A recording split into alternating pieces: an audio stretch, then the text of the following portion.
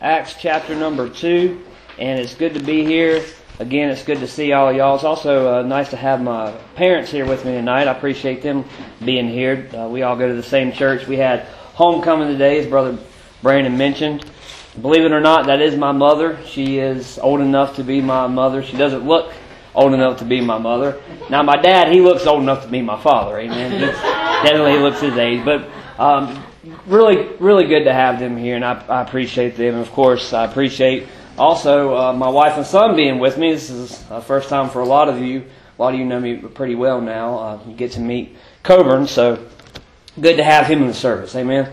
Acts chapter number 2, and I'm going to read verse number 1 through 7. And when the day of Pentecost was fully come, they were all with one accord in one place. And suddenly there came a sound from heaven, as of a rushing mighty wind, and it filled all the house where they were sitting. And there appeared unto them cloven tongues like as of fire, and it sat upon each of them. And they were all filled with the Holy Ghost, and began to speak with other tongues, as the Spirit gave them utterance. And they were dwelling at Jerusalem Jews, devout men, out of every nation under heaven. And when this was noised abroad, the multitude came together, and they were confounded, because that every man heard them speak in his own language. And they were all amazed, and marveled, saying one to another, Behold, are not all these which speak Galileans? Let's go to the Lord in prayer. Dear Lord, thank you for this day. Thank you, Lord, for all your many blessings. Thank you, dear Lord, for using us even though we fail you every day. Thank you, dear Lord, for the forgiveness of sins. I pray, God, you'll just be with us tonight. Touch us. Fill me, Lord, with your Holy Spirit. Give me the words to say. Help those that are listening, Lord, to understand, dear God, that you'll touch them and give them a blessing through your message. In Jesus' name we pray. Amen. Amen. We look here in Acts chapter number 2. And I want to give you 3 things by way of introduction. Number 1, there was an expectation in Acts chapter 2, verse number 1. And when the day of Pentecost was fully come, they were all with one accord in one place. Number 1, there was an expectation from the disciples. If you look at Acts chapter 1 in verse number 8, it says, But ye shall receive power. After that the Holy Ghost is come upon you, and ye shall be witnesses unto me both in Jerusalem, that was their hometown, and all Judea, and in Samaria, and unto the uttermost part of the earth. So the Holy Spirit here is not an influence. Not like the Holy Spirit is also not like man's spirit. Okay? But the Holy Spirit of God is a person in the Godhead. Amen. The Father is God, the Son is God, and the Holy Spirit is God. The Holy Spirit is not an it. He's a person. The Bible always speaks of Him as a person. And in the Bible here, Jesus promised them, He said, Ye shall receive power after the Holy Ghost is come upon you. There was an expectation. Pentecost was 50 days after Christ's death. And Pentecost, I'm going to get on this a little bit later, and you're going to hear me say this several times. Pentecost was a one-time event. We're not looking for another Pentecost. There's no need for another Pentecost. It's only one time. We see there was an expectation. Number 2, there was empowerment. Verse number 2, And suddenly there came a sound from heaven, as of a rushing mighty wind, and it filled all the house where they were sitting. Jesus prophesied that the Holy Spirit would empower the churches for worldwide evangelism. There was empowerment. Just like God filled the tabernacle with Moses, just like God filled the temple with Solomon, God's filling His presence with the church as His new place of presence and as His place of worship. He was filling the church. There's an empowerment. And then by way of introduction, there was evangelizing. Look at verse 3 and 4. And there appeared unto them cloven tongues like as of fire, and it sat upon each of them. And they were all filled with the Holy Ghost, and began to speak with other tongues as the Spirit gave them utterance. There was evangelizing. There's different evidences in the book of Acts. There was different evidences of men being filled with the Holy Spirit of God. There were times where the Bible says that they were bold witnesses of Jesus Christ. That was the evidence of them being filled. There was good reputation. There was heavenly mindfulness. The Bible says that they stood against false teaching. That was an evidence of them being filled with the Holy Spirit of God. And this is the only time in the book of Acts where tongue speaking is connected with Spirit filling. It's the only time in the book of Acts. There was only one Pentecost, as I said before. There's never going to be another Pentecost. But as here in the book of Acts, the Christians were seeking the Holy Spirit. They gathered in that upper room, and they were not a church. But as soon as God filled the room, they were a church. And as a church today, we don't seek after the Holy Spirit of God. We are to yield to the Holy Spirit of God. There's a difference there. And I'll get into that a little later. But I want to preach on the topic tonight, what we can learn from Pentecost. What we can learn from Pentecost. I want to look here. This is not a meaty message. This is not a real in-depth study of Pentecost. This is a real milky message. This is a message of application of how we can look at the disciples on the day of Pentecost and what we can take from that. And how we as a church can grow from that. And there's really only one church. We all know at the moment of salvation, a person is indwelt with the Holy Spirit of God. And that's the church. A lot of people today, we talk about the end times, we talk about the Antichrist. It's impossible for the Antichrist to come right now. You want to know why? It's because when a person's saved, they are indwelt with the Holy Spirit of God. The Holy Spirit of God is still here. The church is still here. It's impossible for the Antichrist to come. That's impossible. The church is still here. God's still saving souls. God's still convicting sinners. God's still calling men to preach. The church is still at work. And we look here in the book of Acts, we see the very time, the very moment when the church is filled with the Holy Spirit of God. What can we learn from Pentecost?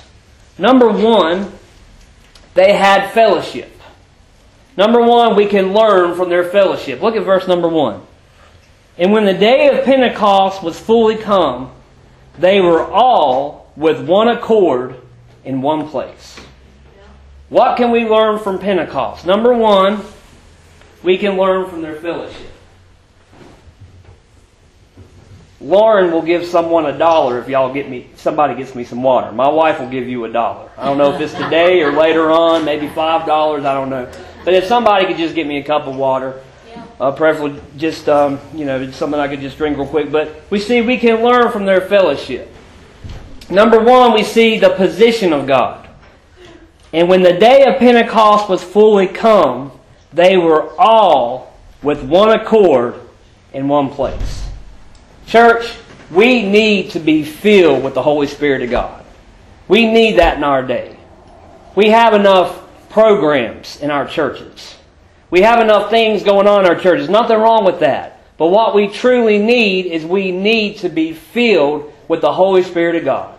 We need Christians who are saved and have repented of their sins and are indwelled with the Holy Spirit of God to be sensitive of the Holy Spirit of God and to be filled with the Holy Spirit of God and to listen to the Holy Spirit of God and yield themselves to Him and let Him tell them what to say and where to go and how the Lord can be given to a lost and dying world through us. We need what they had here. These men and women, they were all in fellowship. The Bible says they came in one place in one accord. They weren't arguing over the color of the carpet. They weren't arguing because somebody looked at them dirty in the parking lot 20 years ago. But they were in one accord. They were in fellowship. Not only were they in fellowship with each other, but first of all, they were in fellowship with God. Thank you, brother. I'll tell my wife she owes you $1. All right. We can learn from their fellowship. In order for us to be in fellowship with each other, we have to be in fellowship with the Lord first, don't we? Amen. There's nothing more miserable than a Christian who's out of fellowship with God. Amen. That's right. You can't be in fellowship with your fellow believers in Christ. It's impossible. You can't be a witness to a lost and dying world. All you are, all we will become when we're out of fellowship with God is a stumbling block to fellow believers. And we'll become a bad testimony to a lost and dying world. That's right. And we'll give people who are trying to live for God and trying to preach the Word of God and live the Word of God to a lost and dying world, we'll give them a bad name. Fellowship with God. Bible says, when the day of Pentecost was fully come, they were all with one accord in one place. That's right. God told them something was going to happen. He promised them something. And until that day, they remained faithful. They were looking to Pentecost. That was the next day on God's calendar. The next event on God's calendar in our day is the rapture of the church.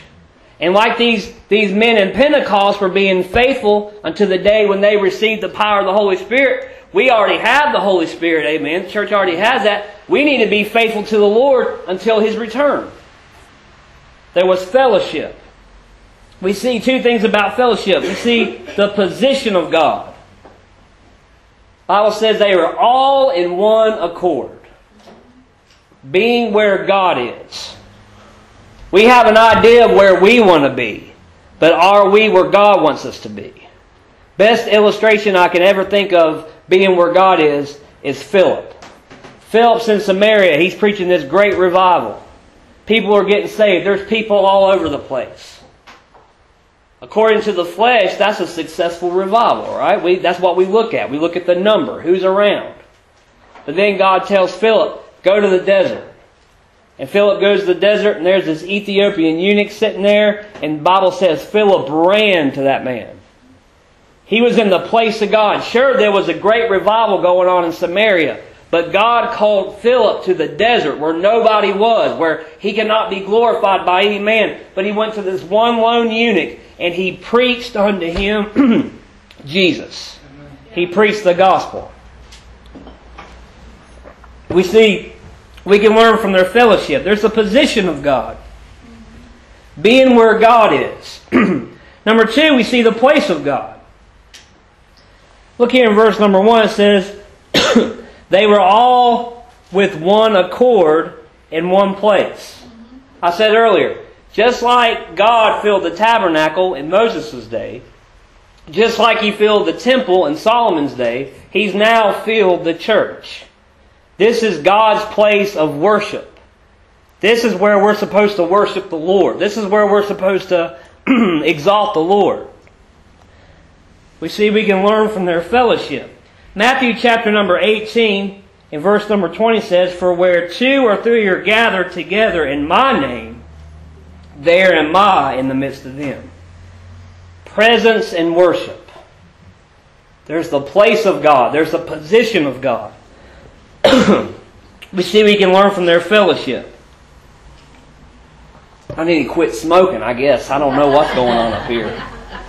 My wife smokes more than I do, but I need to quit. Amen.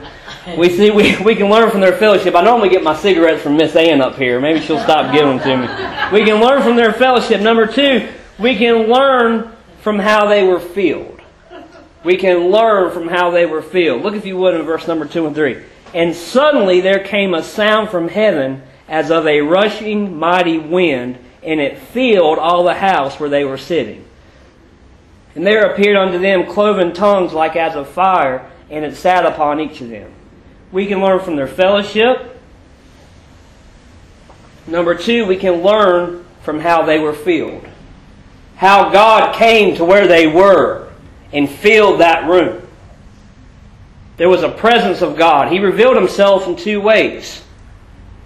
Verse 2, there was a sound from heaven as of a rushing mighty wind. And then in verse 3, cloven tongues like as of fire, and it sat upon each of them. It was tongues like fire as parting. It was sitting upon each of them. God had revealed Himself. We can learn from Pentecost how they were filled. There was the presence of God. That's where God was. It was His presence. Brother Brandon preached, not too long ago, he preached a message about how prayer is effective. And how the church is not lacking. We're not lacking preachers. We're not lacking programs. What we need prayer. We need the presence of God. The Bible says over in Isaiah 64 verse 1, "Oh, that thou wouldest rend the heavens, and that thou wouldest come down, that the mountains might flow down at thy presence." We need the presence of God in our churches again. We need the fear of God to come back in our churches, and conviction to set back in our churches, because the Holy Spirit, the presence of God is so strong. People are getting saved, and Christian people are getting their heart right with God, and in fear, in one accord, they're listening to the man of God preach. Thank God for Sunday school teachers. Thank God for teachers. But thank God for preachers. Amen. God calls men to stand up. God called men to stand up and preach the Word of God with authority. We see here, we can learn from how they were filled. There's the presence of God. God's presence came down on the day of Pentecost. Peter, the man that we often pick on in the Bible and that we often single out, and how he chopped that man's ear off and how he denied Christ 3 times. Peter was filled with the Holy Spirit of God, got up and preached, and over 3,000 people came and got saved. Amen. The presence of God. Not only was there the presence of God, but there was the power of God. I believe with all my heart, men and women cannot be saved apart from the Holy Spirit of God touching people and drawing people through His Word. Amen. The Holy Spirit of God, His presence, His power. What can we learn from Pentecost? Well, number one, we can learn from their fellowship. They were in one accord. We can learn from how they were filled. It wasn't them, it was God. It was God's presence. It was God's power. And then last of all, what can we learn from Pentecost? We can learn from how they followed God. Not only were they in fellowship with God and with one another, and they were at their place of worship in one accord. Not only were they filled with the Holy Spirit of God, but also they followed. Boy, if we could just get to church and not quench the Holy Spirit of God. Amen. Not grieve the Holy Spirit of God. When the Holy Spirit of God works in our hearts and tells us to do something, we need to do that. We need to not grieve Him. But then we need to be obedient and not get up and do something we're not supposed to do and not quench the Holy Spirit of God. But glorify Him and honor Him and trust and put faith in God the Father and pray to Him and ask Him to fill us with His Spirit that we may see the lost and dying world come to Christ. That's what these people did here. They followed. Look at verse number 4. And they were all filled with the Holy Ghost. Not some of them. Not half of them. And their pastor was filled with the Holy Ghost. No, that's not how that works. They were all filled with the Holy Ghost. Churches today, listen, this church, guys, listen. Thank God for a good pastor. Y'all have a good man of God here. I'd recommend him to anybody. He's my brother and I love him. But listen, he shouldn't be the only one filled with the Holy Spirit of God on Sunday morning. He shouldn't be the only one Monday morning praying and reading his Bible and having a burden for this lost and dying world and having a burden to disciple young believers and have a burden for God's church to be in one accord and fellowship. All of us should be doing that. Amen? We should all come to God's house to worship. Don't just put it on your pastor. The Bible says here, and they were all filled with the Holy Ghost. Those people at your job, God didn't place those people in Brother Brandon's path. He placed them in your path. Amen. He placed them for you to witness to, for you to invite to church.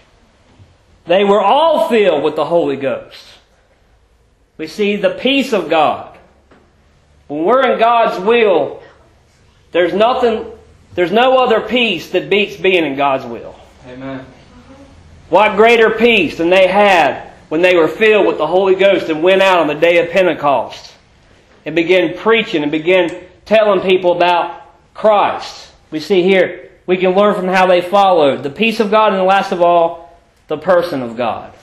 It says here, and they were all filled with the Holy Ghost and began to speak with other tongues as the Spirit gave them utterance.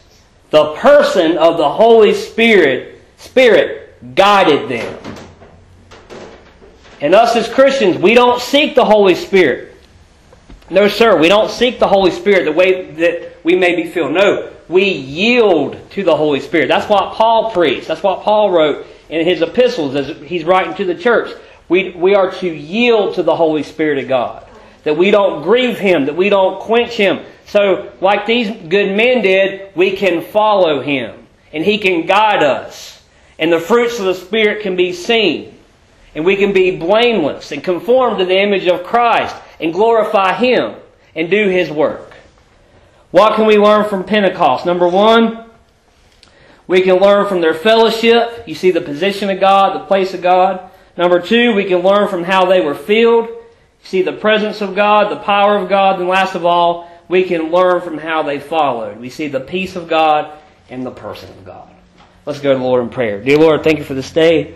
Thank You, Lord, for all Your many blessings. Thank You, dear Lord, for Brother Brandon and Angie and their family, dear Lord. And thank You, Lord, for their church. And I pray, God, that You'll be with us. Thank You, dear Lord, for touching those. And thank You, Lord, for the day of Pentecost. And we pray, Lord, that we can look at that and realize that there are things to learn, Lord. And that even today, dear God, we realize that You're still God. You're still in charge. You're still saving sinners. You're still convicting sinners and still calling men to preach. And You're still on the throne, dear Lord, that we'll learn from people in Your Word. That, Lord, that we'll just follow after You and be filled with Your Holy Spirit, dear God, and be in fellowship with You, dear Lord, and be in fellowship with one another. We thank You, Lord, for all that You've done and all You're going to do.